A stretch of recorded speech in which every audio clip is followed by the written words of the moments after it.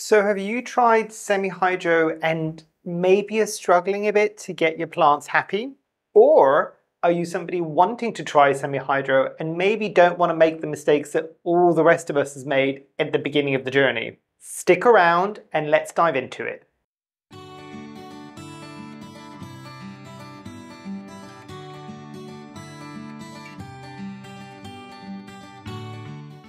Hi there, my name is Memo, this is my channel, Houseplantygoodness, and essentially it's a place where I like to geek out about my big passion.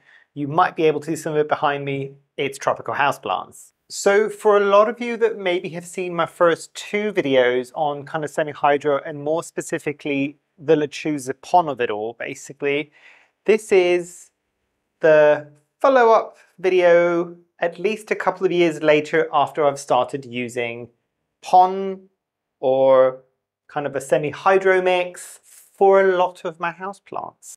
In this video, what I want to do is dive into some of the things that I have personally learned over the years in terms of do's and don'ts. Again, these are all my experiences growing my plants in my space. If your experiences differ and your conditions are probably going to be different than mine, do let us all know in the comments down below. This is more of a kind of let's start a conversation going, because I know that a lot of people might struggle when they're first trying something like Pon or even just semi-hydro. I'm thinking of things like, not Lechuza Pon LECA, the little clay pebbles. Or people might be a bit worried about getting into it because they hear a lot of the rest of us who have tried it kind of going, it's still a bit of a trial and error situation. So I thought, you know what, let's not gatekeep what I've learned at least, and let me share it with all of you.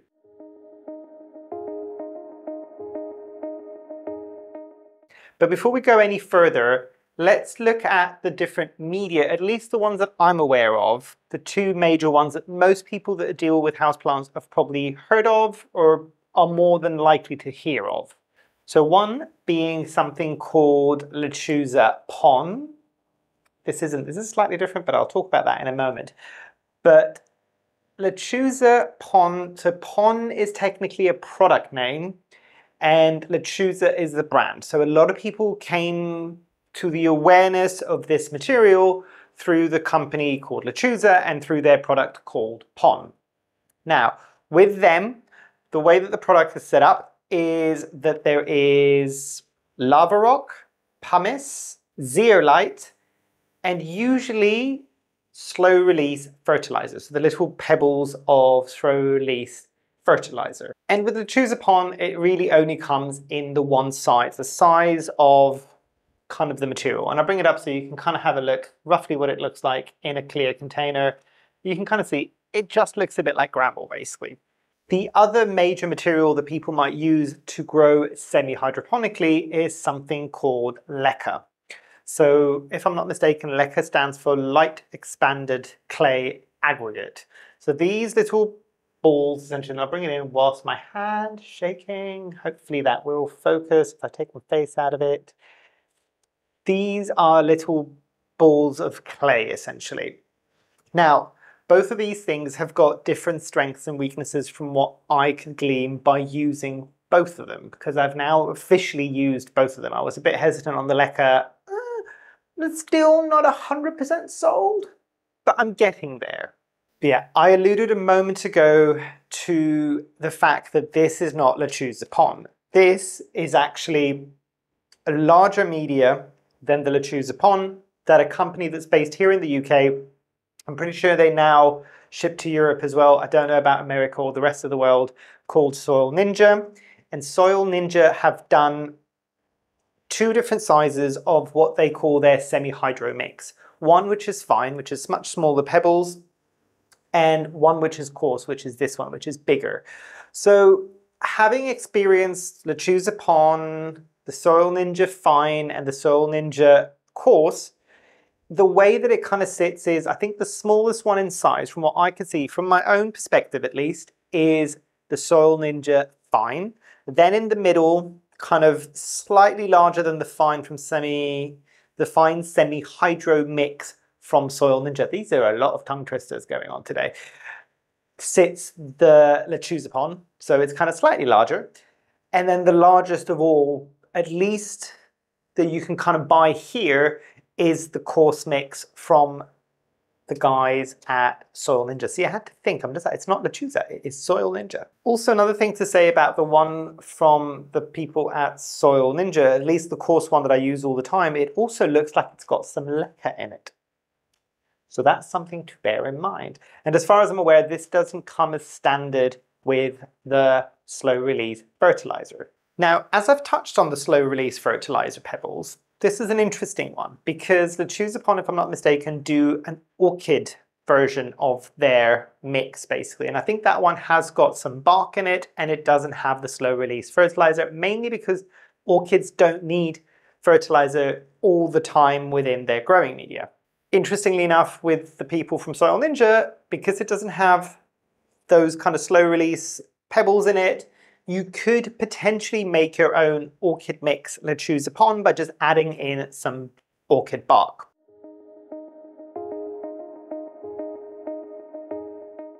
Let's move on to how you would transition things into your semi-hydro mix. So the edict for both, I'll call it pon for ease because that's what most people will recognize. So putting a plant that you might buy from a shop or a seller that might already be in an arid soil mix into something like pon or into something like leca. Generally the edict is you need to rinse all of the soil off the roots, or as much as you can possibly get off the roots. Now, and this is where the first tip comes in that I have kind of realized. That can be quite challenging. And by challenging, I mean, if you're getting something with super fine roots, getting all the soil off them usually means you'll probably lose about 80 to 90%, if not all of the roots. So less than ideal because you'd be starting from a plant that had roots before into something that doesn't have any. And if a plant has got very fine roots, generally it doesn't, in my experience at least, it doesn't propagate quite as easily. So I'll bring up a really, unfortunately, busted looking example. This is more to do with the care that I've given it rather than the fact that it's in semi-hydro. So this is interesting. And this was actually from one of the suggestions from all of you lovely people out there. When I was saying that in previous video that, you know what, I would never try something like ferns because it's got very fine roots. Somebody said, you know what, if you don't take the soil off and you put removing whatever fern you might have got with the soil around all the roots and then putting it in a container that has got the pon at the bottom and then filling all the way around and then providing it with a reservoir, it would work. As I said, ignore the fact that it's looking a bit janky and a bit brown and a bit crispy, and it really does. That's the care that I've given it because this isn't a plant that I ever specifically wanted. I got it small for the reason of experimenting. The experiment worked. I've been meaning to do this video for the last year, more or less, and I've kept it going there for a while just so I can show it. Unfortunately, it's a bit crispy now, and it's just because it's not getting the best conditions. But one thing I will say is this plant was about half the size before it went into the Lechuza Pon with the reservoir, and it's been super happy. So first tip is that you can put something like a fern into Lechuza Pon. I don't know if it would necessarily work with leca. Leca is too big and it creates too many air spaces within the soil media or within the growing media. It's not soil, technically.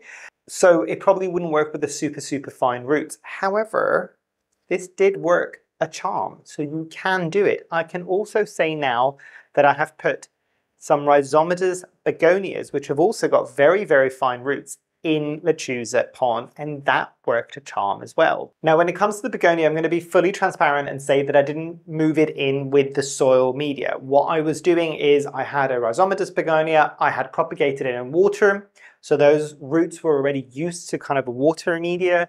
Then I moved it into Lechuza Pon, and actually, if I was to do it again, I would probably move it into something even smaller, so something like the Soil Ninja Fine Mix.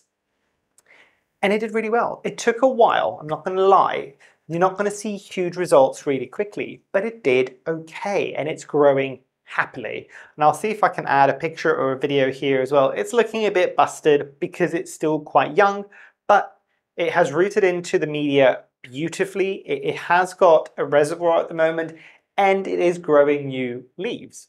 Coming on to another big tip that I've experienced, and this again works both with Lechuza Pon and with the LECA.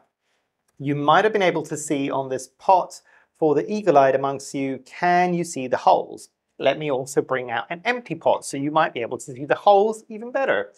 So with a lot of these pots, I will, and it's probably not the safest or it's probably not the safest thing to do, but I do it outside, so at least if there's any fumes, I'm not breathing them in entirely or leaving them in the house. I get a little soldering iron and I burn some holes into the pots. Pot is the other thing that you might notice here. You don't have to, but I would suggest something clear, because especially if you're starting this off kind of for the first time, or even if you've struggled with this for a while, clear pots will go a long way to kind of letting you see what's happening inside with the roots if you're getting any rot. That is the beauty of something like a clear pot and something like a semi-hydro mix. If there is any root rot that is happening, you can see that a lot faster and deal with it a lot faster. Usually, not always, but usually before you even start seeing problems with your plants. So that is a good thing. But yeah, this holes in pots. It lets more air through and it's a bit more forgiving, especially when you've got something like a reservoir, especially if you're going to sit this into a container that has water. At least there's other bits, at least that's how I see it, where there is airflow coming into the actual pot and the media rather than it just coming in from the bottom, basically. These are just kind of clear orchid pots. That's why you've got that little dome in the middle. I don't know what purpose that serves with orchids. If somebody knows, do let us know. But you don't have to buy these. You can just use what I've been using for a lot of my kind of propagations or smaller plants. You can get clear kind of picnic cups, or the kind of stuff that's technically meant to be disposable. The good thing is you're going to be using it a lot because they're going to be your new pots. But yeah, this has been a bit of a game changer. Having the holes in the clear pots is huge. If you don't want to be looking at this all the time, and actually arguably I find, again, personal opinion, I find looking at the kind of pebbles a bit more interesting than looking at the soil. However, I will say something, and again, I'll see if I can kind of add a picture here, because trying to lift some of these plants that are sapping wet in reservoirs at the moment is quite tricky. But if you've got a clear pot and it's getting a decent level of light and you're adding things like fertilizers in, especially if they're of the organics type or if they've got microfauna that is meant for both semi-hydro or kind of soil mixes, most people know by this point that what I use for a lot of these, or actually all of these, is fertilizer called liquid gold leaf. And I've usually got it linked down below. This isn't sponsored. I don't think I've ever been sponsored, so but yeah, with that, you will get potentially some algae growing. So what you can do, if you've got a pot or even if you've got those clear plastic cups, put it into a cache pot. A lot of the times, it doesn't necessarily mean you're never going to get algae, but in my experiences, if it's in a cache pot and it means it's not getting any light, there's less algae that forms, if at all, basically. So there is that to be said. But you then don't get to see the roots all the time and all of these things. So it is a personal choice, and I will let each and every one of you who wants to try this choose what you prefer.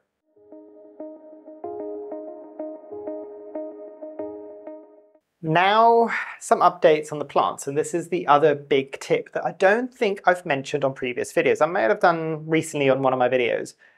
But because I know a lot of people wanted to try something like the Lechuza Pon because they see me, they see other people that have maybe got bigger plants. For me, and I can't talk about everybody else's experience, for me, part of the reason that I moved a lot of my plants into a semi-hydro mix is, barring the obvious, it's easier to spot root rot. It's harder, not impossible, to get root rot or overwater. There's a whole host of issues there, basically. But It is predominantly because it makes my watering life easier, especially here in the summer, because I can fill reservoirs and not have to worry about watering the plants quite as frequently in something like a conservatory when it's bright and sunny, where when I had things in soil mixers, they were needing watering twice a day in here. So the Lechuza Pon or the semi-hydro, even if it's leca as well, you kind of avoid having to do that. But the big thing for me, and I don't think people realize this, for me at least, and based on my experiences so far with my plants, is it keeps the plants smaller, which I know is not necessarily something that everybody wants. I don't have a lot of space. You can see I've got some large specimens.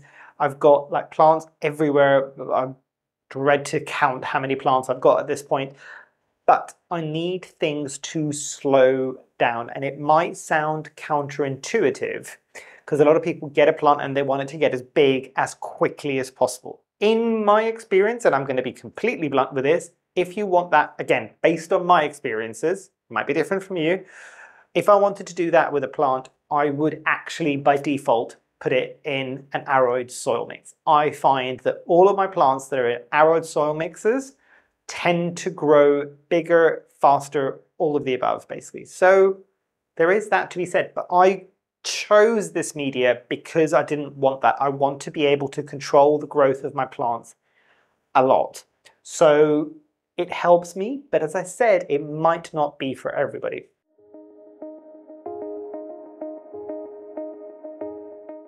So let's talk about what I at least have found works really well in semi-hydro media. A lot of people would just be like, most plants will do well in semi-hydro. Yes, you can. I kind of gave you the example a moment ago of something like a begonia or something like a fern that you might think wouldn't work. They can work. You can get it to work. If you want to go down that route exclusively, you can. Also, slight side note here, because I know a lot of people go for the semi-hydro because they don't want soil everywhere. At least when they're first starting. So if you are first starting, and that is the reason why you don't want that, adjust your expectations because you won't get soil everywhere.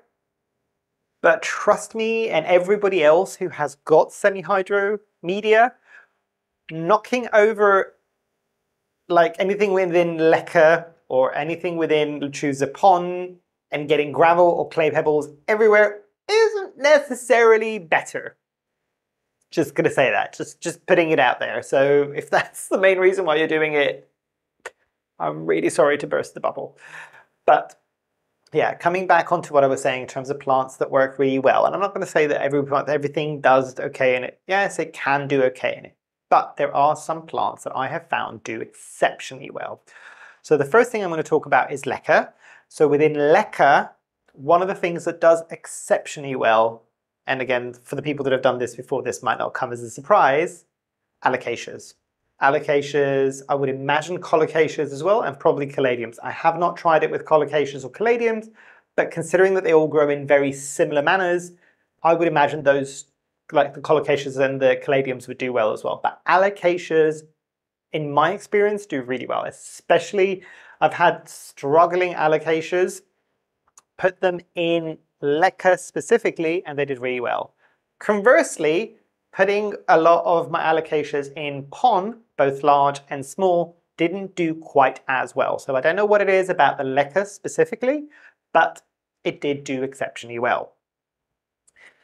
Now coming into pon and that kind of semi-hydro mix, you would be surprised. Actually, maybe you wouldn't be surprised. The thing that works exceptionally well, almost immediately putting it into it, is anthuriums. Anthuriums have got chunky roots, generally speaking. They love this media. And also because of the way that what anthuriums want from their growing media, they want to be that kind of constantly moist, but have an awful lot of aeration. So a lot of people that might not grow anthuriums in semi-hydro pretty much almost grow anthuriums in the same way that you might grow Phalaenopsis orchid. Almost entirely bark. So it gives you an idea of kind of why this media works so well with anthuriums. And pretty much any anthurium that I have put in my coarse semi-hydro mix, not the fine one. Fine one works well with smaller anthuriums that might have smaller roots, but ultimately at some point when they get huge, you will probably be moving them to a coarse semi-hydro mix. They work really well. The caveat I will give to this is if you're starting off an anthurium in something like this, you're probably looking at least 3 to 6 months, in my experience, of just treating this as if it's soil. So no water reservoir. The moment that you start seeing some of the roots come out the bottom is the moment that you can start considering using something like a reservoir. So the other thing I would say is if you wanted to move towards a reservoir faster, start it on the smallest possible pot that you can, and you will get to that stage a lot faster. If you move to a bigger pot with much more media in it, anthuriums generally, in my experience, especially in a semi-hydro mix, take a while to grow the roots out. So the foliage is doing wonderful things. And again, this is not a sweeping generalization because some anthuriums grow like wildfire even in a bigger pot and they instantly almost need a reservoir, fine. But generally speaking, you will need to have that transitional period for your anthuriums. It's not to say that you can't move things over like philodendrons that sometimes have got thinner roots, but again, it's just utilizing the sizing of the actual media as well. So if a philodendron, you've seen the roots and the roots are very, very thick, almost like an anthurium's or a monstera, which can happen, those types of philodendrons, put them in a coarse mix, potentially put them in leca as well, they'll do fine, and they'll be living their best life. If, however, a philodendron has got very fine roots and you want to go down this route, I have found that the finer mixes, so the Soil Ninja Fine or the Lechuza Pon actually itself, because it sits in that middle ground, do really, really well. And actually, I would almost go a step to say that sometimes the Lechuza Pon is maybe a bit too big for certain philodendrons that have got kind of very, very fine roots. The other kind of little addendum that I'll add to that is that if you've got a crawling philodendron, I have tried the Mannii, I have tried the Linamii, I have tried the Gloriosum, I have tried the Plaumannii. Plaumannii is the only one that's kind of worked so far. And I have also tried the Pastazanum. Most of these did not like semi-hydro mix. As I said, the Pastazanum is the only one that has done okay. The only other one that I will say did okay is the Dean McDowell, and I've got it down below and I'll add a picture here.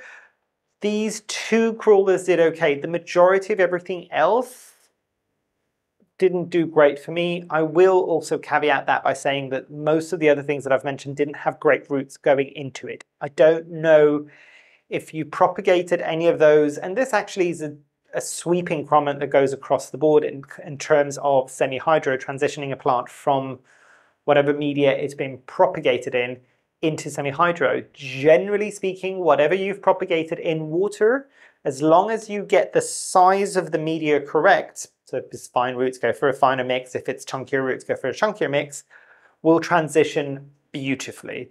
But for the average people, they probably will be kind of going from a soil media to a semi-hydro mix. So yeah, be careful is what I would say. Obviously, and I don't know if it's obvious, but as with anthurium, things with bigger, chunkier roots, think monstera, a lot of monstera have got chunkier roots, will do really well in the coarse aroid mix or potentially something like leca.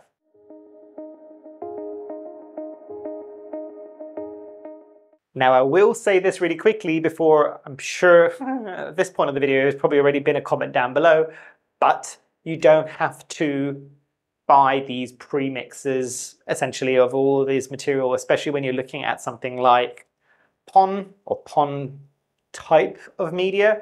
You can just mix it yourself. You can buy the different components and mix it yourself. Most of these companies will not share with you their kind of mix on, say, it's 50% zeolite, 20% pumice, all of these things. They won't share it with you because obviously it's how they make their money. They are selling their proprietary blend. You would have to experiment with on your own and see which one works for you. Also, I know this isn't necessarily feasible for everybody wanting to try this growing media because not everybody lives in big houses with gardens and sheds and storage that they can store bags. Because if you're going to be buying zeolite, you're going to be buying big bags, sacks of it basically, sacks of all of these different things in order to mix it together and do your own mix. I'm pretty sure Soul Ninja does smaller bags of each one of the individual components for a semi-hydro mix. But yeah, it is one of those things that you can try by all means. It might be, you can do your own blend. You might find that that works better. It might end up being cheaper in the long run. But yes, there is that option as well. You don't have to buy pre-mixed ones. I buy it because I'm inherently lazy when it comes to these things. And I used to do my own soil mixes for a long period of time, but I'm just like, I don't have time anymore. So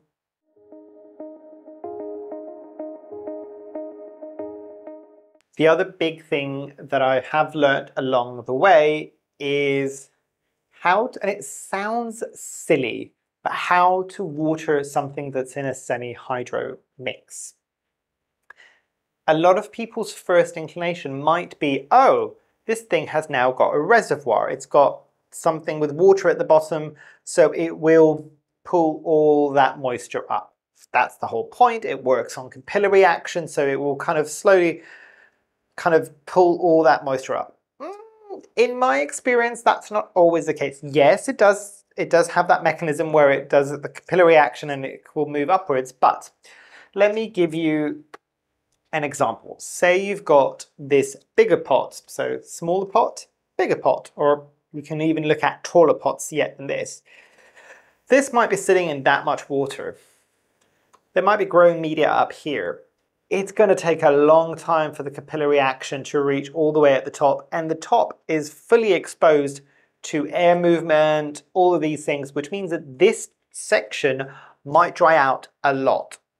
Or even half of this might be drying out a lot, and the capillary action might not be enough to kind of get it out there. So essentially what I'm trying to say in a very long-winded way, and I do apologize, is don't just fill up the water reservoir, water it like you would be watering a pot with a soil mix, basically. So drenching everything.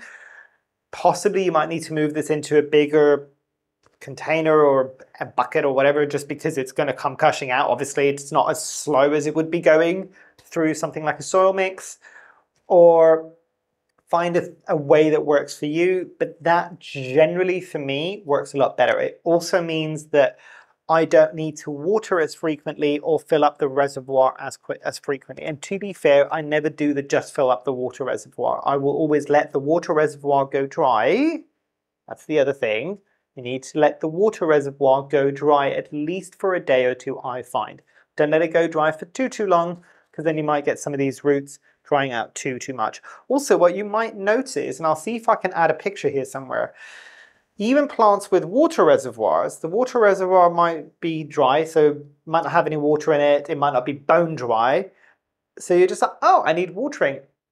Clear pots, again, come in really handy, because you can kind of see, and this is the thing that most people kind of struggle with in the beginning. I really did as well, because nobody really spoke about this, because you're just like, well, fine, you tell me to water it like a regular plant, but when do I know to water? Because with a regular plant in soil, you would stick your finger in, use a moisture meter, all of these things, or visually look at it and say it's wet, so I'm not watering it.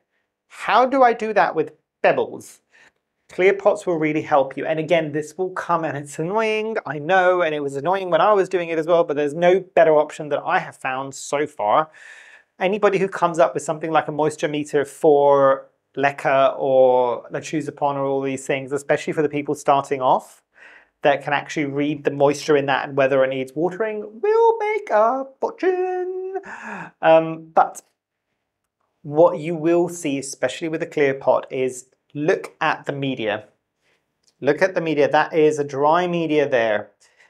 And I will show you here a picture of a wet media that the reservoir is empty. There is a difference. When it's wet, it's a lot darker. It's a few shades darker than it would be on the dry media.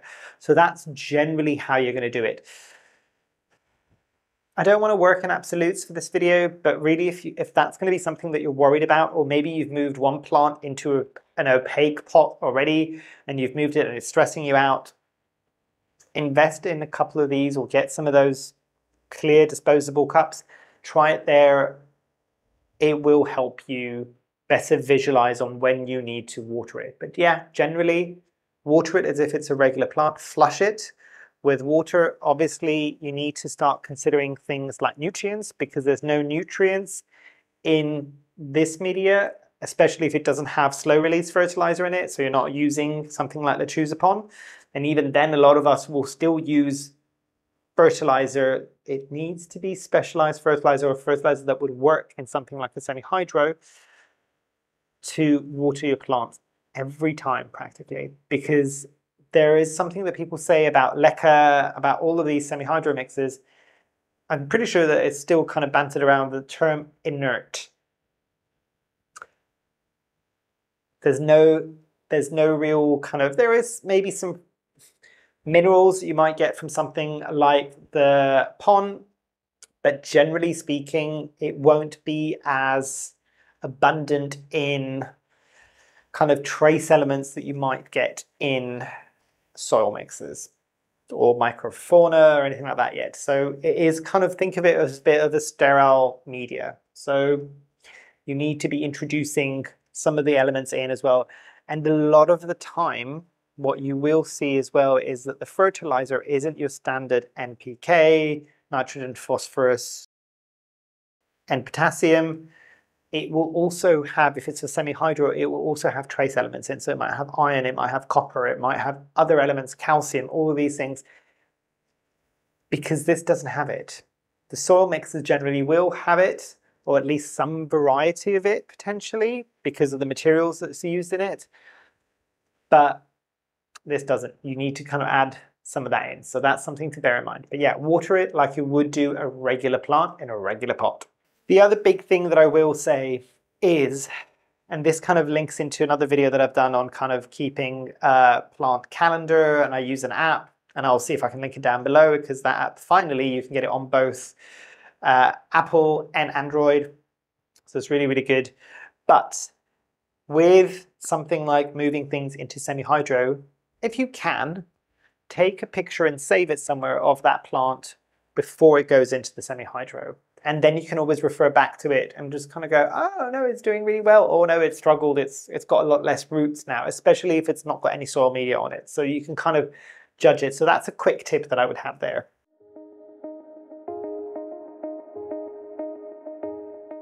Now, one of the other big things is seasonal change. And I don't think a lot of people talk about this. So, and I'm talking about plants that you've got specifically in water reservoirs. I mean, this would apply even if it hasn't transitioned into a water reservoir yet, but like with the soil mix, you need to pull back in terms of the watering when it comes to winter. Increase it in the summer and growing period, but really reduce it in the winter. And I would go a step further based on 2 winters now where plants have struggled. And this winter, I'm going to try something entirely different. And this would be my suggestion, I think, to a lot of people to at least try.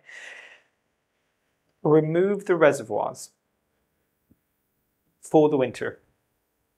They don't need a reservoir, generally speaking, a lot of the time. So for the majority of plants, I'm not talking about the examples that I was giving before, like ferns or the begonias or rhizomatous begonias. They still appreciated the reservoir even in the winter because they like that moisture being there all the time. But yeah, my suggestion would be remove the reservoir. Go back to watering them again as if they were in regular soil mix. So flushing it and just removing any water. Don't let it sit in a water reservoir.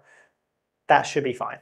There is a caveat to this to say if the plant's roots have grown into the water reservoir and they are very happy and there's loads of them and they're water roots at that point, then yes, obviously continue with a reservoir. If there's no roots in the water reservoir yet, remove it for the winter. Because I have had a lot of plants that have lost nearly 50% of their roots to rot because I didn't remove that early enough. And Early enough is the big thing there. How long is a piece of string? When do you need to remove the reservoir? It's going to be up to you as to when that tipping point is where you live in terms from going from summertime to autumny, wintry time.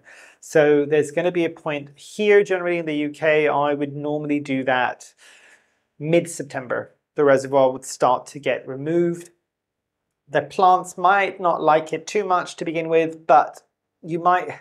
So the transition will be removing the water reservoir, but still keep the frequency of the watering as much as it was kind of in the summer months, and then slowly start reducing that as well, because you'll see that the plants, that again, the beauty of a clear pot, you'll see that the media isn't drying out every 4 days like you might have been seeing before. It might be taking 7 days. Bring it down to 7, basically. Do that quite quickly.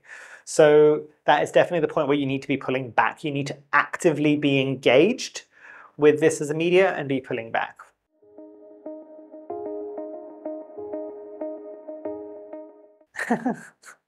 So in conclusion with all of this, and depends on how many people I've put off at this point, but I don't know, I think I wanted to make this video because I would have personally appreciated a video like this, very honest video, warts and all, about growing in semi-hydro, because then at least, would I have still done it? Yes. But I would have known more things going into it rather than just try it, it's great, look at all of these plants that are happy in it, plants that have generally only been potted in for a couple of months. I can talk after at least 2 years now of having my plants in this, and it wasn't a fast process. But yeah, so the big things is know the different sizes, know what kind of plant you want to put in there, be aware that it might slow down the growth of the plant. The water reservoir isn't a panacea, it won't cure all. Reduction of watering frequency and possibly removal of the reservoir in the winter. But other than that, enjoy it. It's still a good media. I've still got a lot of my plants in this media. I will also be fully transparent and say that I've moved some philodendrons that I got now that have got very, very fine roots, or things that I might be importing from something like Ecuagenera, some of my Ecuagenera unboxings. Some of them have gone into arrowed soil mixes because 2 reasons. I want to see them get big fast, and also the roots aren't doing so great. So that's what I've done with those. But yeah, hopefully this was educational and interesting enough. I am sure there's going to be some people that are going to agree, and I'm sure there's going to be some people that disagree. Do let me know down below. If you disagree with what I'm saying, let me know how you do things differently, and also how long you've been growing in the kind of environment conditions and the tips that you want to share down below, just because, yeah, I just want to make sure that if this is going to be something that everybody's going to be seeing, isn't something that has just been tested for a month, that you've kind of, it's worked for you for a longer period of time. Because there's unfortunately a lot of half information out there when it comes to growing semi-hydro, and a lot of people sharing information when they're first starting off. Maybe there's a couple of updates further down the line, but not long term, basically. But yeah, hopefully you've all enjoyed. Hopefully I shall see you here soon, and I truly hope that you have a great rest of your day. Thanks. Bye.